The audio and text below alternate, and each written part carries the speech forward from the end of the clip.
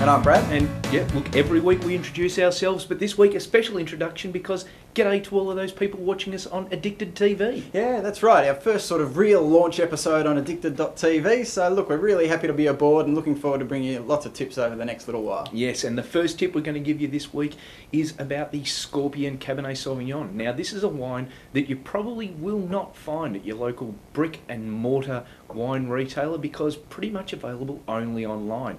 Now, that's not a bad thing. We're online. Yeah, all the time. Exactly. And, you know, when it comes down to it, you know, the guys that are selling this online, they're not paying for the bricks, the mortar, the wonderful shop front. They're paying as minimal as possible to make sure that you get really good value, and this is definitely good value. At just under $30 odd, this is a very, very good kind of Barossa / McLaren flat, not McLaren Vale, but McLaren flat Cab Sav that really would go together beautifully with, say, some roast lamb, something along those sorts of lines. A very, very nice drop and very easily had if you just go and search online for Scorpion with the 3 eyes. Yeah, so as Dan said, look, don't be afraid to get online and buy your wines because often you will find the best prices through the online retailers. So get on and have a look. I'm going to look at our bargain of the week this week, and this is the Yalumba Y Series Viognier. Now, it's a wine that we've been planning to do for a little while, and it popped up this week because I saw it on the shelves. We picked this up for less than $9, would you believe, a bottle, which in any man's language is a great buy. And look, Viognier is a white variety that you don't see a hell of a lot straight at the moment. You see it with a dolloper in a Shiraz, and it's a pretty hot blend at the moment. But as a straight Viognier, there are some really good examples. And look, in the coming weeks, we'll probably have a look at some of the top-end Viogniers. I had a really good one in the Barossa a little while ago, which we'll have a look at.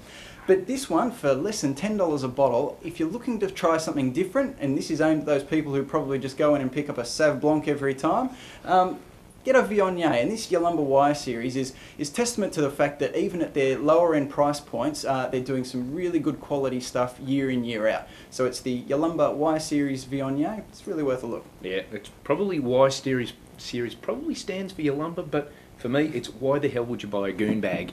Anyhow, moving on, the last wine we're going to have a look at, this is a Mount Prior Giriffe. Now, this is a 2004, which for a Giriffe means that it's a very, very young wine. Yeah, look, the cellaring recommendations on the back label of this say, with careful cellaring, 10 to 100 years.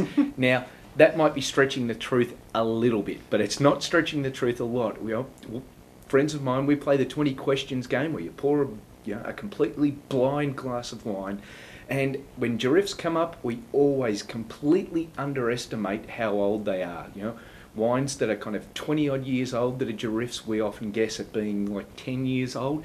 They're big, they're extremely in your face, they're very grippy. Those kind of, the tannins that really dry out in your mouth are there in super abundance when you've got something like this. Inky black, purple colours. Look, they're great wines, but you wouldn't put it together with a fish dish, that's for sure. You put this together with your biggest, most powerful kind of beef bourguignon, something like that. It's a great wine, it's lots of fun, it is powerful, it is very, very overstated, but look, a wine that's well worth having a go at and well worth having in your cellar. If you forget about it for 20, 30 years, it'll still be there, it'll still be drinkable. So Mount Prior, the 2004, gettable for around about the $25 mark.